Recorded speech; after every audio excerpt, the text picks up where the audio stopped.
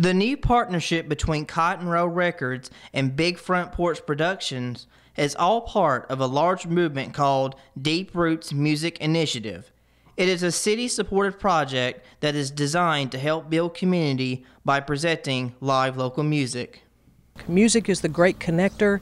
It brings people together. It's a really healing force in our community. And we have a list of local roots music artists, which includes everything from blues to country to soul to gospel, that we'll be presenting weekly throughout the summer, starting June the 3rd. So June, July, August, there's going to be plenty of music in Cleveland.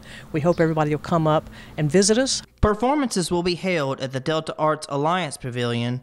Cotton Row Records was founded by Delta State graduate Erin Moorman with the mission of showcasing local talents. Country artist Mississippi Mason will be the first to have a record deal under the new partnership. And he's about to launch his music career, so that's exactly what we were trying to make happen here to help develop Cleveland more as a music and music business town.